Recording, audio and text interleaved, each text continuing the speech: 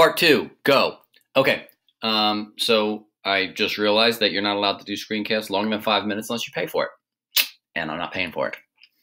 So lesson learned for next time. There will not be 2 screencasts next time. There will only be 1. I'll just make sure I talk faster than I'm talking now. Again, we should be in the whole school Carrie Downey course.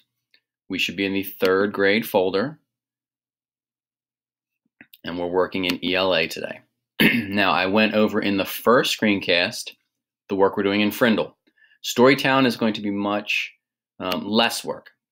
You're going to be reading 1 story a week. You'll see there's 4 more stories that have not been published yet. The first story we're going to be working on is Lan Popo, which is a Chinese version of Little Red Riding Hood.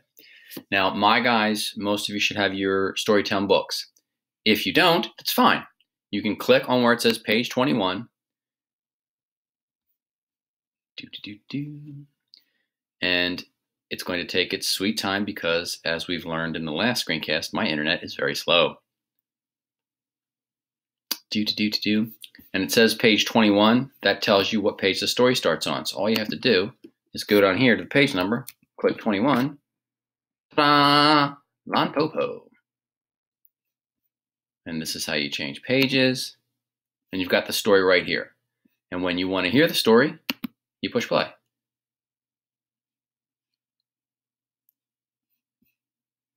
Once, long ago, there was a woman who lived alone in the country with her 3 children, Shang. Now, you do not have to listen to it if you don't want to. You can make the text a little bit bigger, and you can read it by yourself. If you feel like this is a little too difficult for you and you want to listen to it, that is perfectly fine. So once you're done listening to the story, you've got 2 assignments. Number 1 is vocabulary. Take each 6 of the vocabulary words from Lan Popo and use them in sentences that make sense below. Remember to use capital letters, punctuation, and proper grammar when writing. Reread your sentences to make sure they make sense.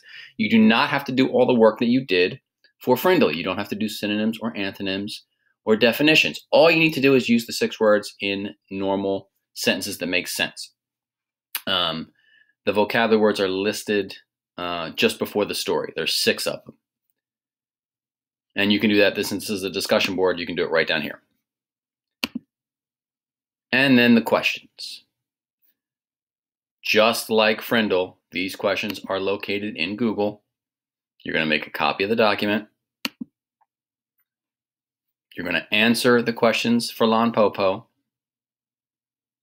when they load. 3 questions here.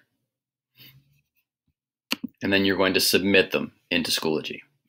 And then that's it. Those are your assignments for language arts for this week, for me. You're going to be reading the first 3 chapters of Frindle, and you're going to be working in Storytown. Miss Burt is going to be working on poetry, Miss McLean mythology. So we're going to have a good chunk of ELA that we need to get done this week.